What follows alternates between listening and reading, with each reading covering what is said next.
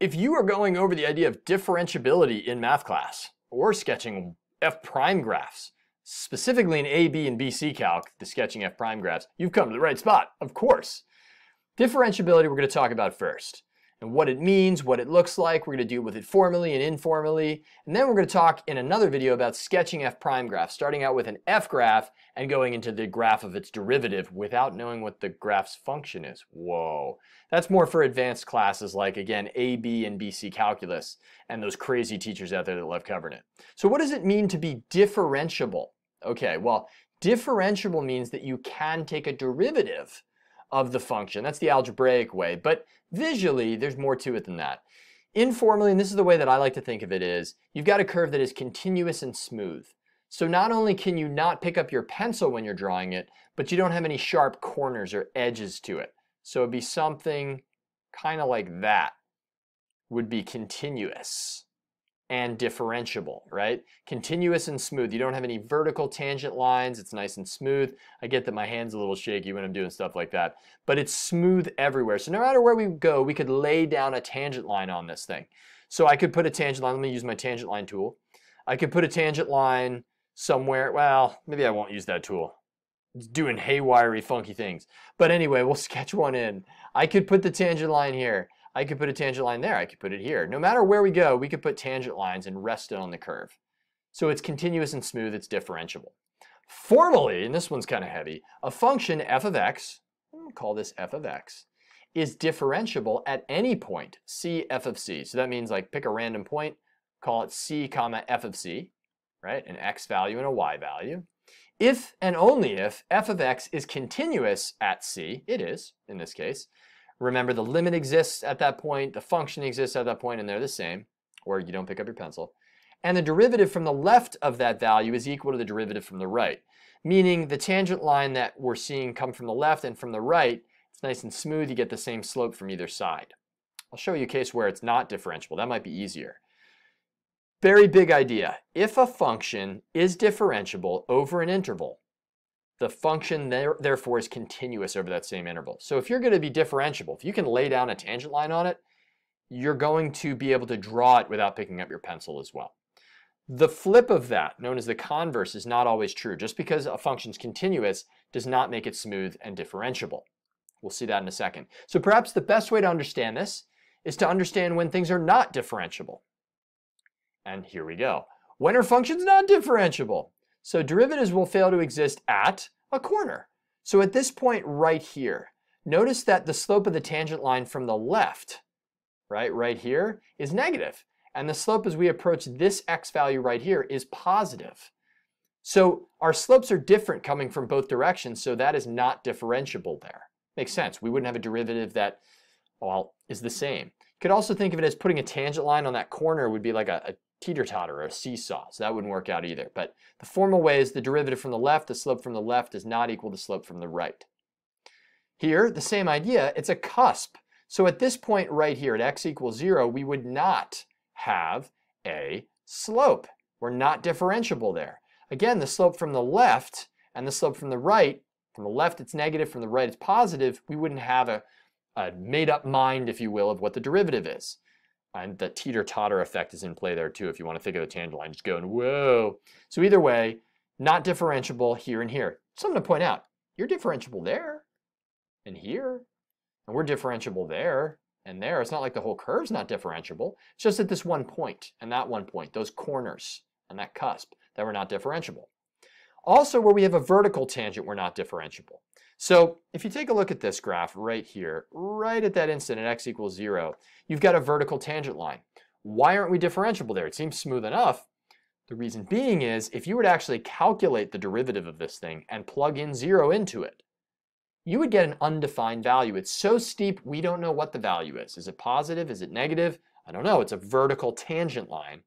So numerically, we don't have a value for it. It's not differentiable. And lastly, if you're not continuous at a point, here at x equals 0, here's the curve that's represented by this, we're not even continuous, so we can't even have a slope where we can't connect from both sides. True, there's a value here at y equals 1, x equals 0, y equals 1, but the slope from the left and from the right, we can't even approach from both sides. So the limit doesn't even exist, so the derivative won't. So those are 4 occasions where we're not differentiable, if you're not continuous at the point either. Again, to point out, this curve has slopes here, here, everywhere except at this one point of non-differentiability. Same here. We've got differentiability all over this thing, except at x equals 0. So those are the examples of points of not being differentiable. So let's do a practice exercise of finding where a curve is differentiable and where it's not. The question says, on what intervals is the following function differentiable? State at what x values the function is not differentiable, and why the function is not differentiable at these x values. So, on what intervals are we differentiable? Well, let's check it out. From negative infinity, that arrow indicates that we got a line. So we have a slope. It's smooth, it's continuous. We got a slope all the way from negative infinity. So I'll write down differentiable. That's a fun word to say, differentiable.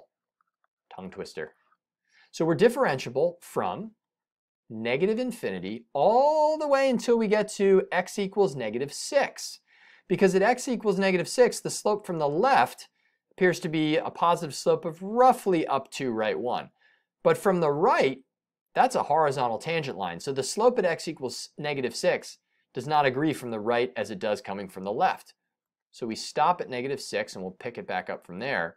So I'll just say at x equals negative 6, the slopes are different, are not equal from the left and right.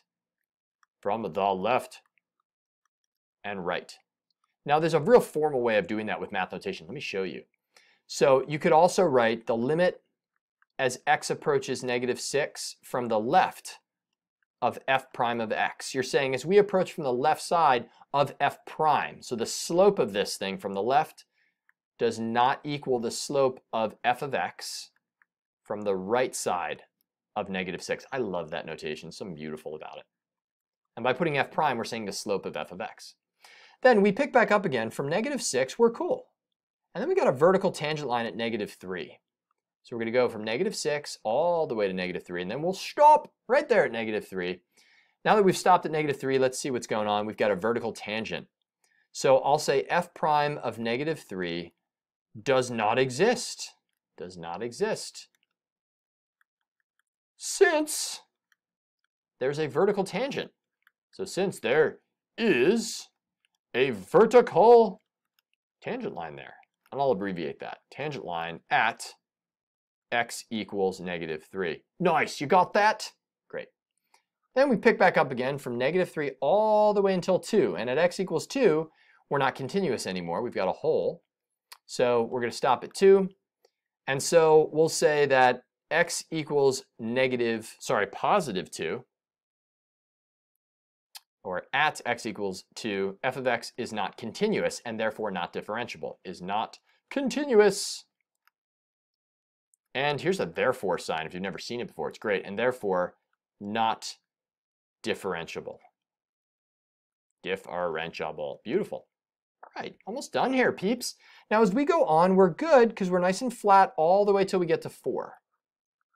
So it goes from 2 all the way till 4. But at 4, we're going to use that limit notation again. The slope from the left is 0, but the slope from the right, well, that seems to be about positive 1, 2, 3, 4. Right? So at x equals 4 as well, we've got the x value is not differentiable. Sorry, the function's not differentiable there because, and I'll just use limits. The limit as x approaches 4, that's the x value we're approaching, from the left of the slope of f of x equals 0, which does not equal, well, the limit as x approaches 4 from the right, which is equal to 4. And how did I get those slopes? That's a flat line, slope is 0. This is up 1, 2, 3, 4 over 1. So since the slopes are not equal from the left and from the right, we're not differentiable there. And we're almost done.